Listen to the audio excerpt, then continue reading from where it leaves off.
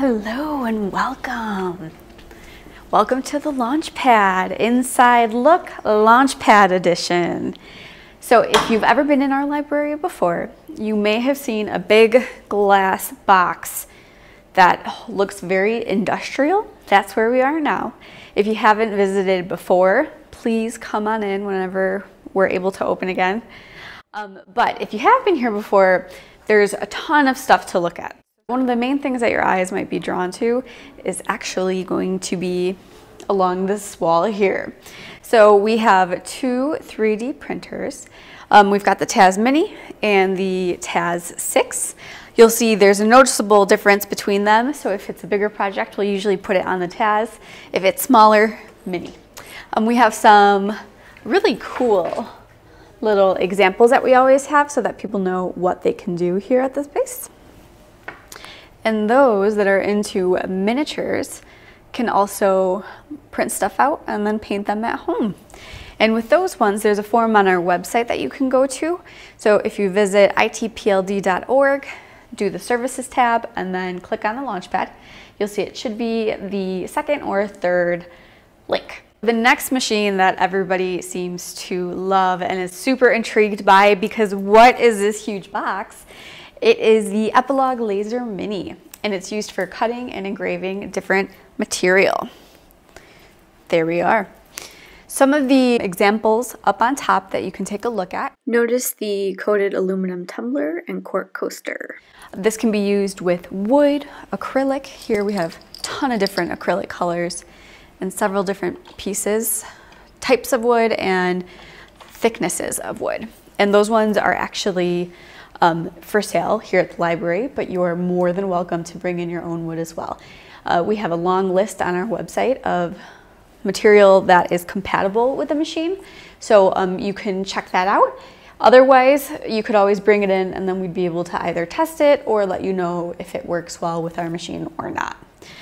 So something to note with these three machines that we've just gone over is that you can submit a request for them. This one is generally a book a maker appointment, we call it, and you get our full attention for 1 hour, and we can go through the design process and cutting and all of that. But something to note is that we, the staff, are the ones that actually work the machine. So you won't be putting through the filament on the 3D printer or anything like that. That will be us who do it, and we'll be running the laser. It's a laser and we don't want anybody to get hurt. So something to note. So we have two examples here of things that you could do. This one is engraving, so it can engrave onto glass, acrylic, wood. It can actually sketch onto, I'm saying a sketch, I'm sorry, it can engrave onto different materials too. I think the most interesting thing that we've engraved onto is an eggshell. This one here is interesting because it utilizes both cutting and the engraving part of this machine. So the machine actually cut out this little hole to fit the peg. And then we usually do rounded edges on our project. But we also etched onto it with this. So that one used both capabilities. And something super cool to know for the vino drinkers among us, we can actually etch onto glass bottles. So if you are into wine and want to give it away as a present or something, so let's say there's a wedding coming up and you want to give a gift, you can get a nice bottle of wine and we're able to etch onto that full bottle of wine without affecting the wine that is inside.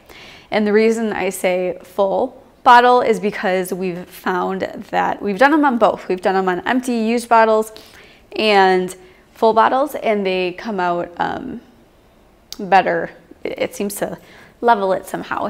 We don't really know the science of it, but it works better when it's full. Here are some examples of our program outcomes and our DIY try, DIY to go crafts. So what you just saw there were the staff stations. So those are the computers that we'll usually be using. If we're not at one of these computers, sometimes we'll be up at the taller instruction table at the front of the room. But what we have here is something I wanted to show you. So this is where you would come to make a reservation for one of our digital media labs. So that includes the archiving station, the video editing lab, and the sound lab. So if ever you're interested in doing that, this is the place to do it. There is another option on our website, of course. We have another link that you can use to make a reservation for one of those spots as well. Behind me is a big chalkboard wall. Right now what's on it, it looks like measurements, right? Well, ding, ding, ding, you are correct. These are the measurements that we used for the masks that we made for staff members when we were able to come back into the building. So staff members were working 6 feet apart with their masks on and cutting out tons and tons of fabric, while another team of staff members would then be the sewists. Now we are in the back storage closet / office. This space functions in 2 different ways. It is actually the office of the department head here in the Launchpad. It's also the storage space for a lot of our programming supplies. You can see we have a lot of things for paper crafting, clay, jewelry making, all of that stuff. And these are all things that we use within our scope of programs. So a lot of those get stored here. And then I will put in some elevator music so that you can look at the rest.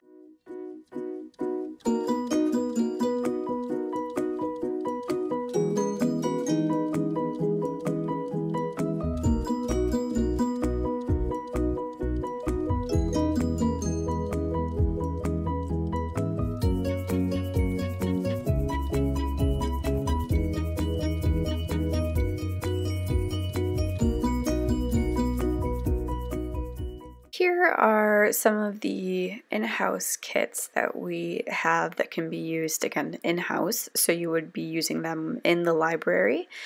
Some of them do require a checkout, but so long as you've got any kind of library card that's registered here at Indian Trails, you can use it here in this space. So we just saw cup mats and our hot press, heat press.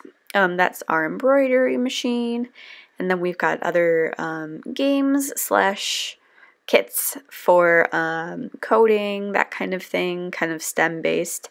Telescopes are for take-home use, and those are checked out for 1 week at a time.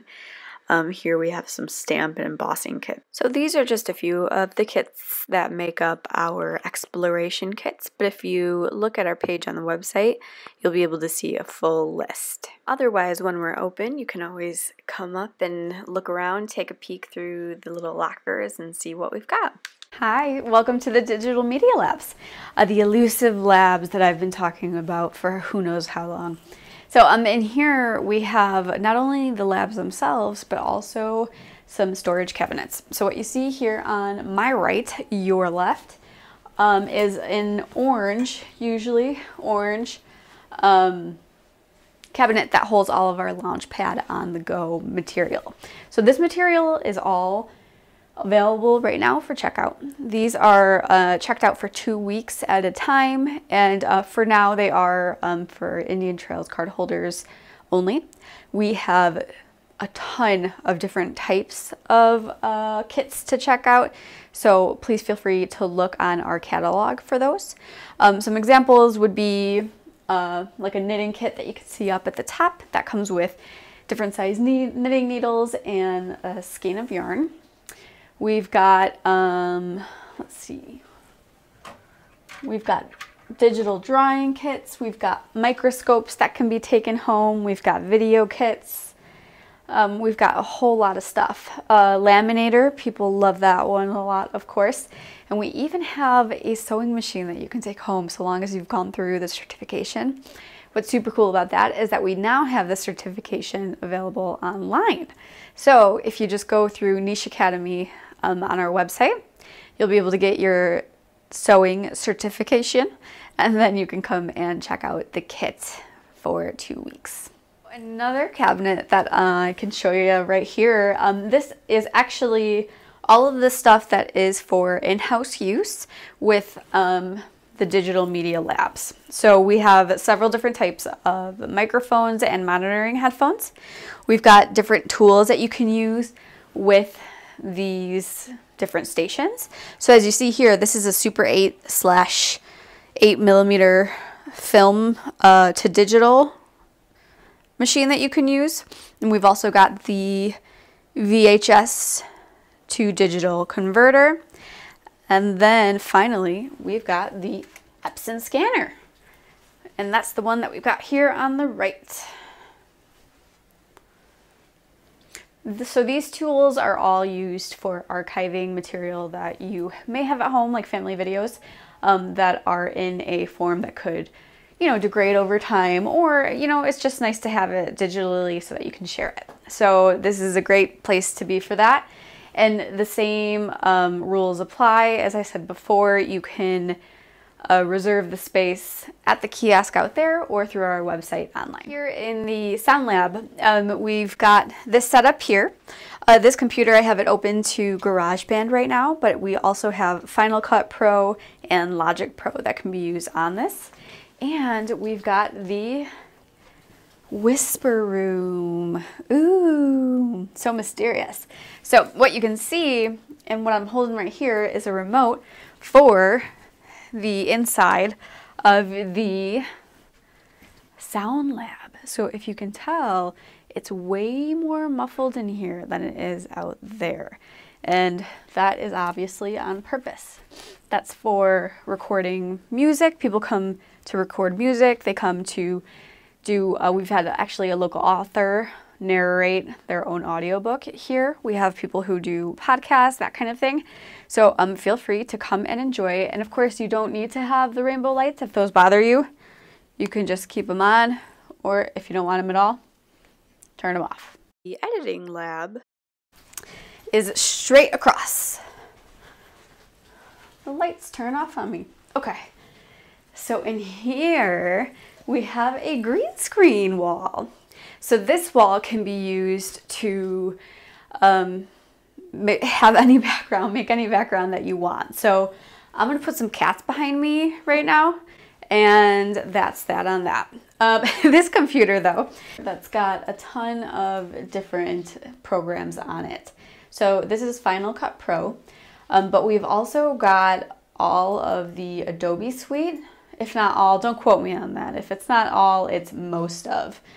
You'll see here we've got all of those that can be used on this computer. Oh, thanks Adobe.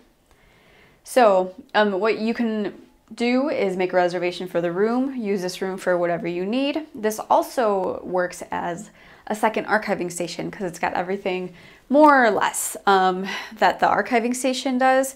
It can totally be compatible with the Wolverine Super 8 converter. The difference is that it doesn't have the Epson scanner and it doesn't have the VHS to digital machine. While we've been closed, we've been working hard on making as many DIY to-go bags as we can. Those can be found here in front of the launch pad or through the drive-up window. There are some links down below that'll take you to the pages I mentioned. Remember, some of them won't be available until we're fully open, but 3D printing and Launchpad on the Go kits are available. And in the meantime, our DIY to-go kits are for all ages. Thanks for joining me. Take care.